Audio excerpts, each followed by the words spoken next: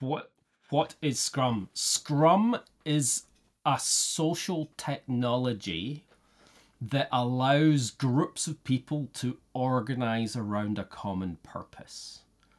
It's specifically designed to work in complex space, and that may be a bit of a weird term.